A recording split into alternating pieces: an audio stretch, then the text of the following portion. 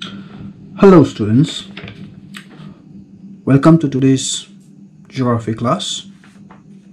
In today's class, we shall be learning about water bodies, that is chapter 3. Before we proceed further into the chapters, let us see some of the important terminologies used in this chapter. Firstly, hydrosphere.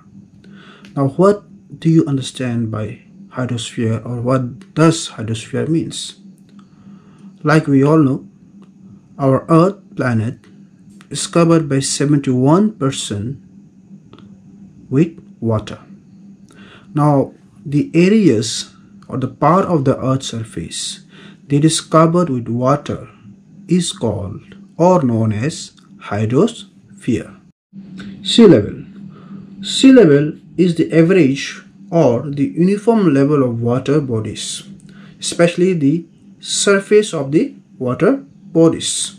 Now, this sea level is used for measuring the height of mountains, plateaus, hills, and other geographical landforms to measure their height. Now, apart from measuring their height, it is also used for measuring the depth of ocean or lakes. Water cycle. What is water cycle? The continuous interchange of water between ocean, atmosphere and land, or the hydrosphere, atmosphere and lithosphere is called water cycle. This is also called as your hydrological cycle, which means that the non-stop change in the form of water between your ocean waters, your atmosphere and land is called your hydrological cycle.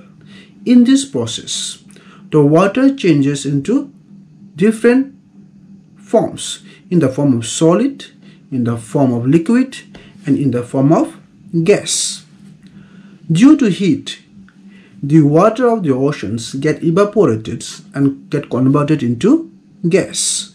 When it rises up in the atmospheres and cools down, it forms cloud. These clouds again falls back on the Earth's surface in the form of rain or snow. This process keeps on continuing without any interruptions, and this process is rather known as water cycle or your hydrological cycle.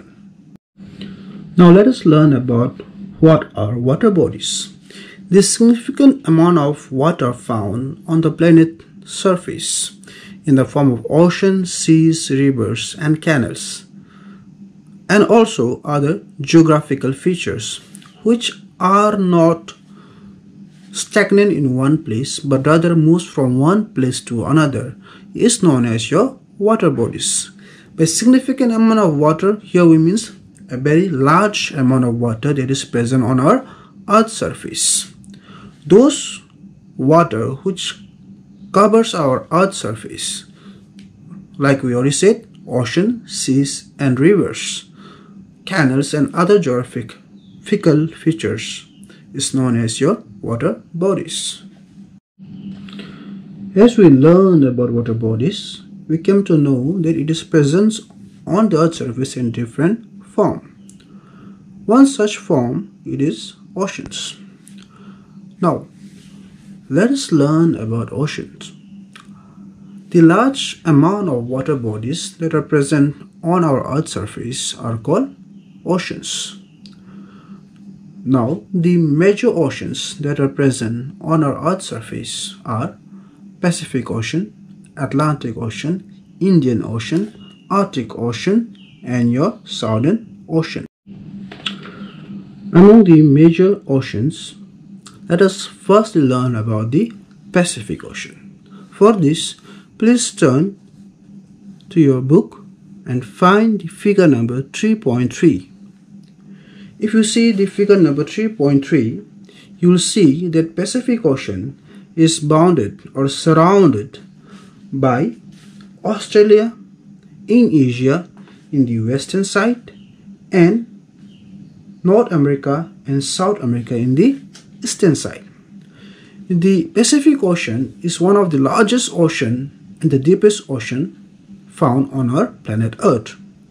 This Pacific Ocean was named by a Portuguese explorer named Ferdinand Magellan.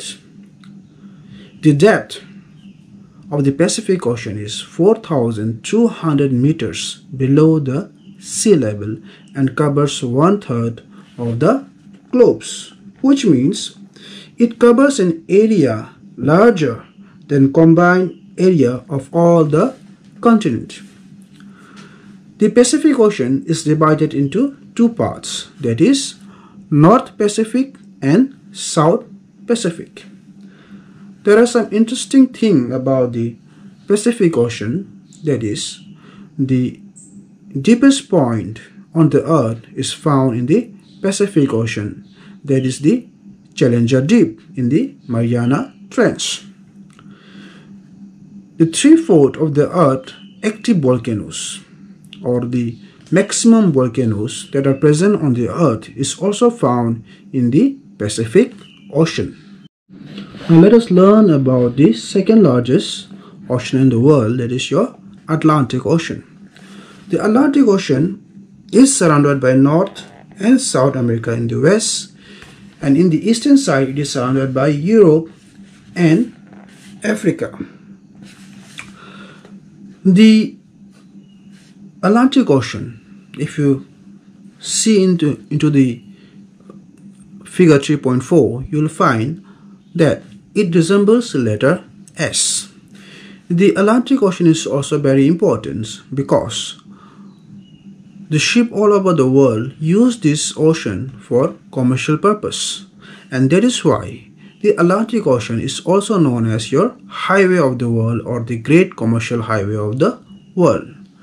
Now these Atlantic Oceans, lots of water are being drained into it by some very important rivers such as River Rhine, River Mississippi, River Niger, and etc. Indian Ocean. Indian Ocean is not as big as your Pacific Ocean or your Atlantic Ocean. It is comparatively smaller in size, and the depth is only up to 4,000 meters below the sea level.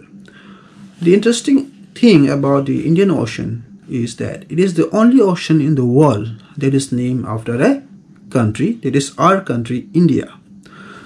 Now this Indian Ocean have two bays, Bay of Bengal and Arabian Sea. It has got lots of small islands like Maldives, Cocos, and so on. Just like the deepest point on the Pacific Ocean, deepest point on the Indian Ocean is your Sunda Deep that is found in the Java Trench.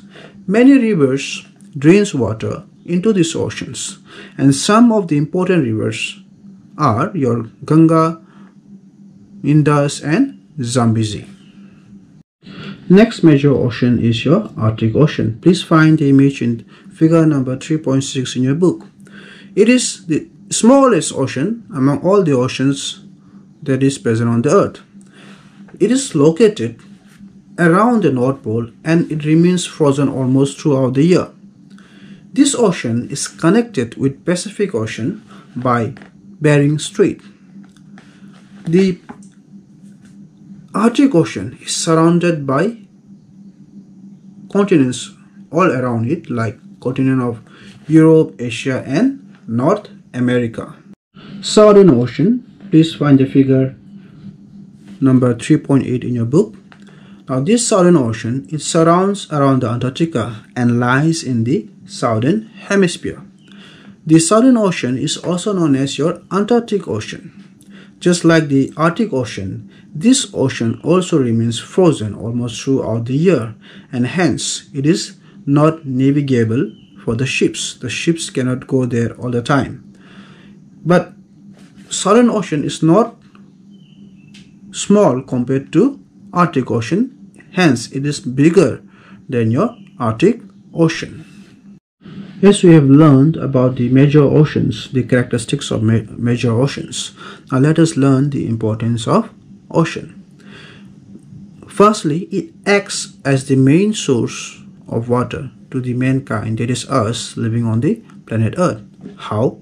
By contributing water vapor into the atmosphere, which later turns into rain and falls down back on the Earth's surface.